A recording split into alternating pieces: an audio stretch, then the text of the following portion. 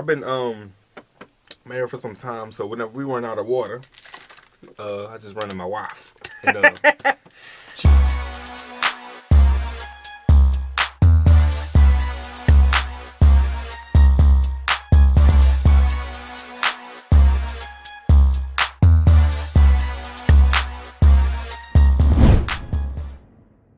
What's good, y'all? It's the Demouchets React, and we're back with another video. Who we got today, C? Today we are back with another American reaction. Yes. Super excited about this video, guys. If you're new to us and we we're new to you, make sure you scroll down, hit that subscribe button, and turn on the post notification bell because we're on the road to 100K. And we cannot get there without you guys, all right? Join the family. Without further ado, let's get into the video. Africans don't drive cars. We actually have two methods of transportation. For those of us who are poor, we swing from tree to tree like Judge of the Jungle to get to our location. And then for the rich ones, they actually ride their wild animals. For example, the rich people in North Africa ride their camels. Those in South Africa ride their lions and cheetahs. And then those in East Africa ride on their elephants. And for those of us in West Africa, that's the rich ones in West Africa, they jump on the back of their baboons to get to their not location. the baboons. So no, we don't. Don't they do the elephant thing too? Like they be riding the top of the elephants too? The elephants yeah, and the hyenas? the rich ones though, the rich ones. Child, they be seeing everywhere. They be seeing everywhere. I love her sarcasm. Yeah, just depend on the wildlife for transportation. Yeah. Yeah.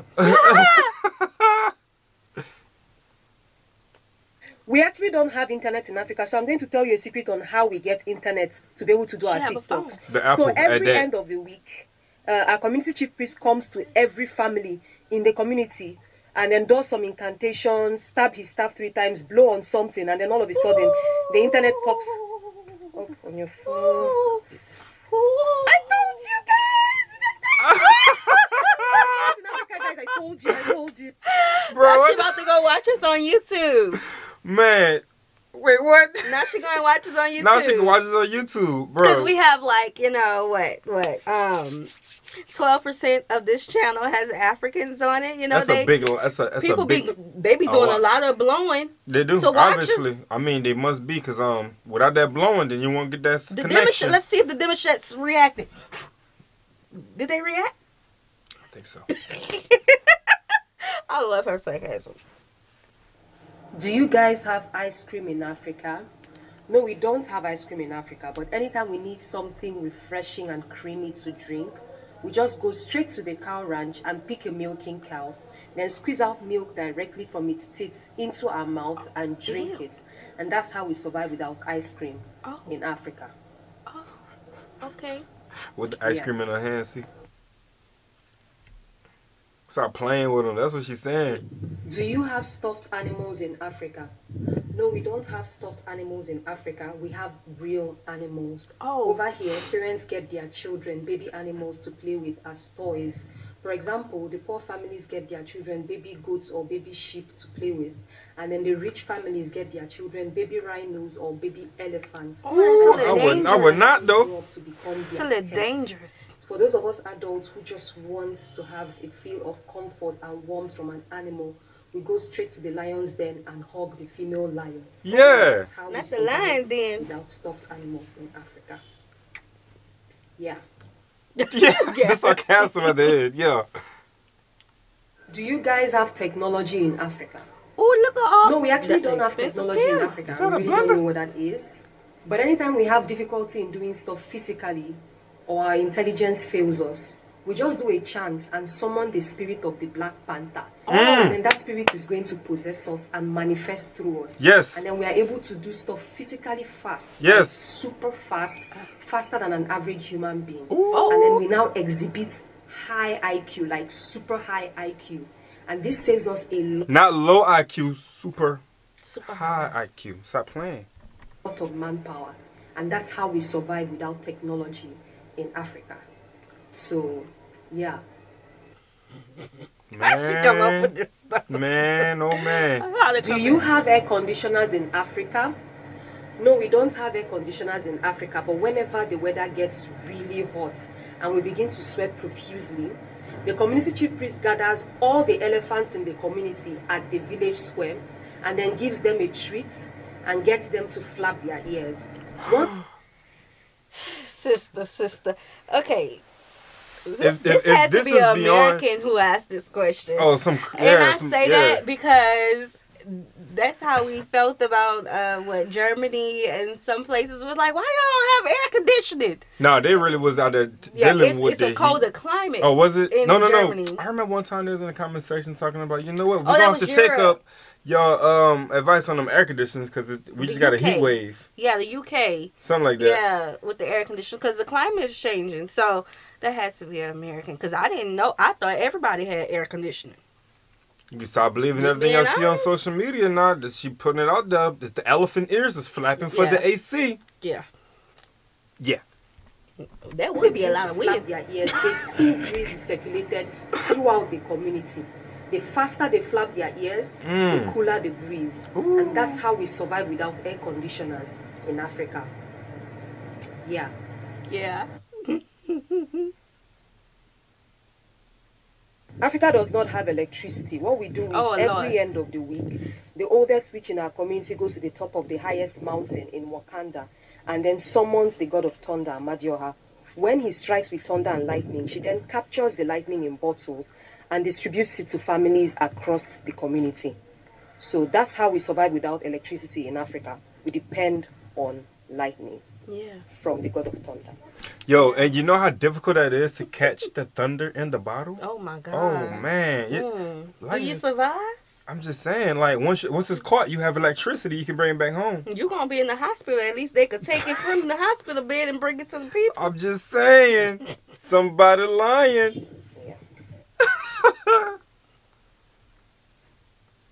Africans can't speak English. In fact, we don't know any words in English language. Whenever the need arises for us to speak in English, we just close our eyes and summon the spirit of our ancestors who were alive during the colonial era.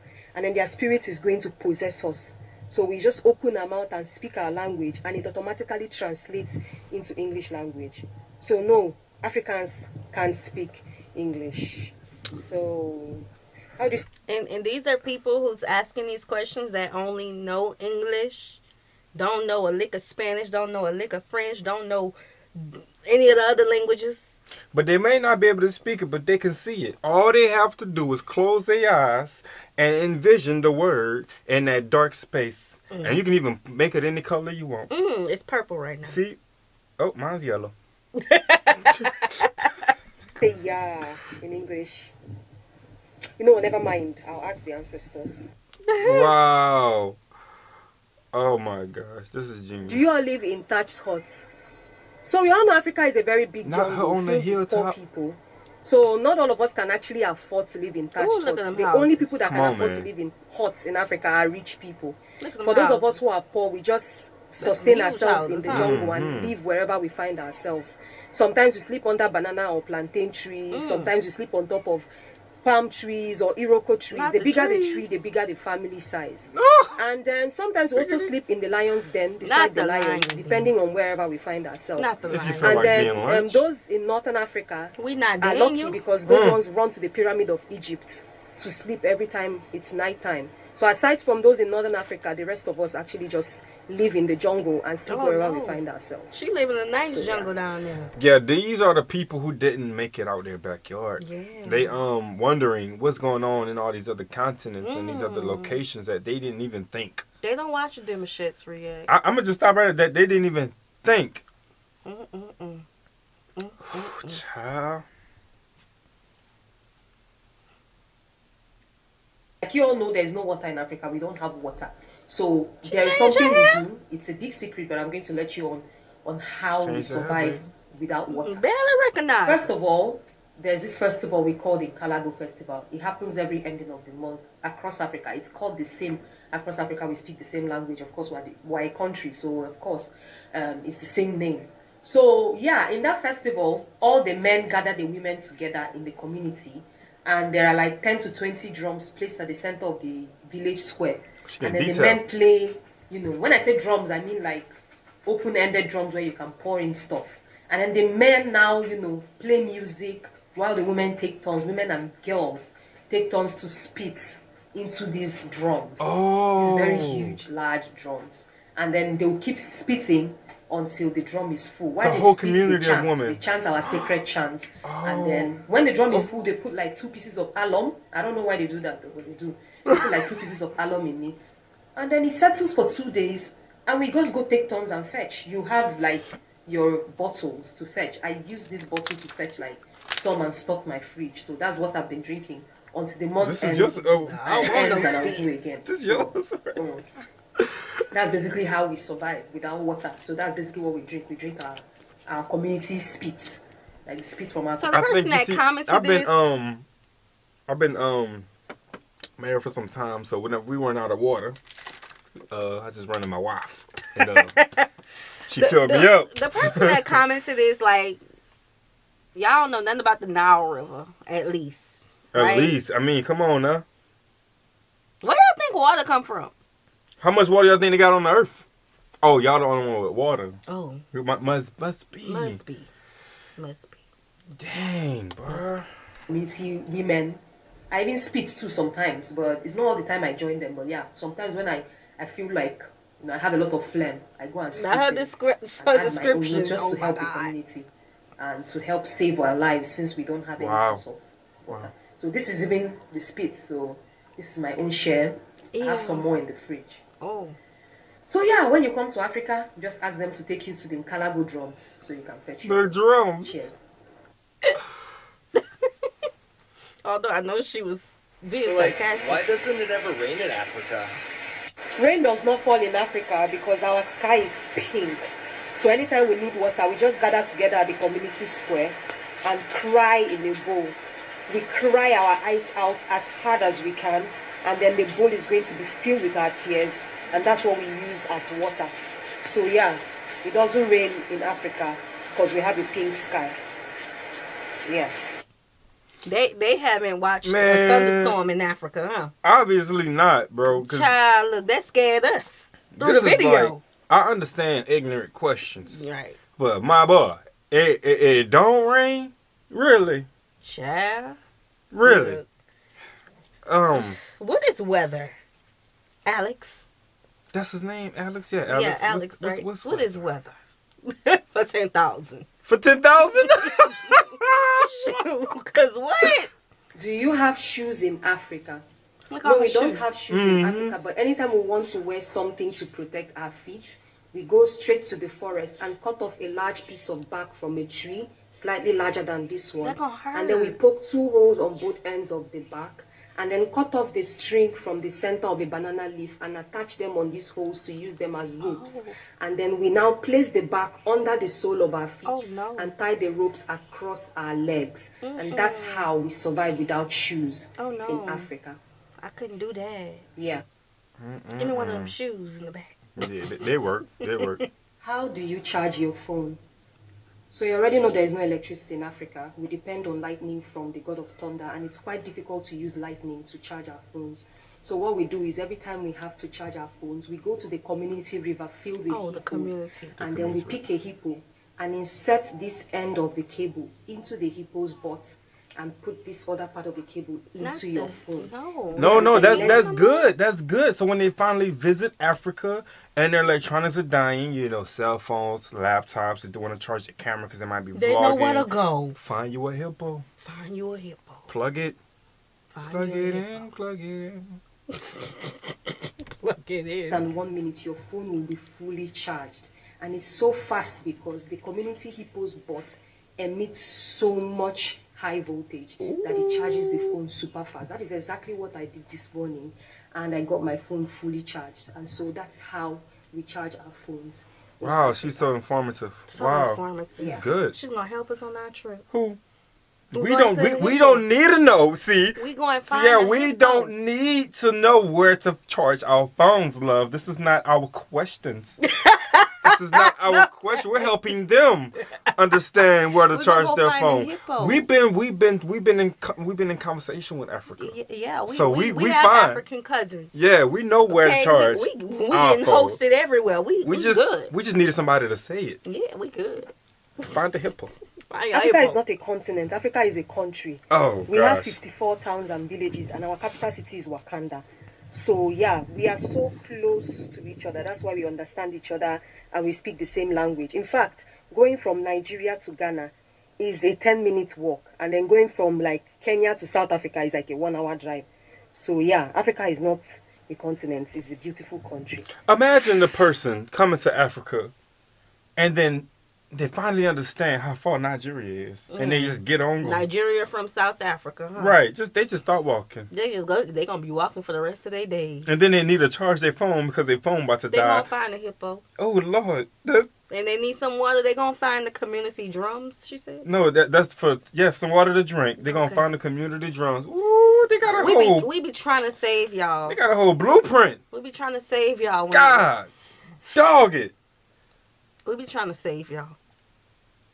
It don't look like we're doing enough. What if their feet start hurting? They're going to go get them a tree bark. The tree bark and the banana tree leaf. Yeah.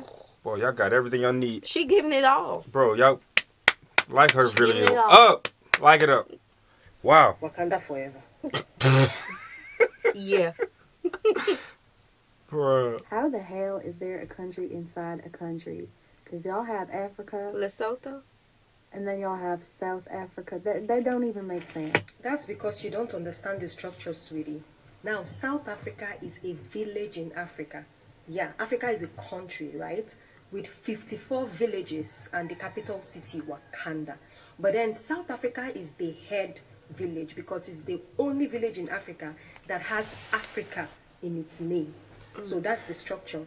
Africa, the country with 54 villages and Wakanda. Then South Africa is made the head village of Africa. She added Wakanda. But you gotta hear something though, like the lady that asked this question was probably bold enough to ask what her friend thought. She was very bold. What her friend thought. So now she's able to go give this information to her friend and let her know that the movie they watched is the real deal. So that way, going there, they will know about the ins and outs of Child, look, we don't know it all, but we know that South Africa is a country within the continent of Africa. And look, I was trying to be. I'm thinking she's talking about Lesotho. Y'all know I say it wrong, but Lesotho. Listen, if you're not new to this channel, then you can understand the vibes that we're offering back to this video. I understand because some of these questions are like just not. We're trying to bridge the gap, but trying to bridge the hippos and the charger pieces. Child. Give me one more. Give me one more. I think that's it, babe. Give me one more. Oh, okay. There we go. Does North Africa count as Africa? No, sweetie. North Africa does not count as Africa because it's in Europe. Yep. North Africa is a country in Europe right next to France. Yeah. I think they confuse South Africa with a region of Africa. See, I be trying to put it together logically. This one give me pain behind my left eye. Child. Cause I'm like, what? Don't cut up too bad in the comment section, y'all. All fun. All games. But we're gonna have to help some. I love her sarcasm though. Yeah, her sarcasm was on point. To me, this video was genius. Yes. If you ask me, she could be a comedian. She the one that don't laugh. For real. One that doesn't laugh. Just sell out all day. Just ask her questions. Yes. Just ask her questions. Ask her questions. Ask away. Cause yeah. my favorite one was how they charge their phones. Mine was the water. And the water. And the water as well. And the shoes. Yeah, the shoes was dope. Yeah, you could definitely go get you some shoes for free. Any kind you want. Yeah. Go ahead. But she's enlightening the people, regardless. Yeah. It's just a dumb question. You get a... dumb answer. A smart answer. It was very smart how she constructed that. I think we call it genius. Yes, very genius. Yeah. But we hope you guys enjoyed this video with us. Like this video, subscribe, turn on the post notification bell. We have enabled our super thanks if you like to support the channel that way. Yes. As well as our join feature to become a VIP member of the channel. Send in your reaction requests through our description box below. We'll see you soon. Peace.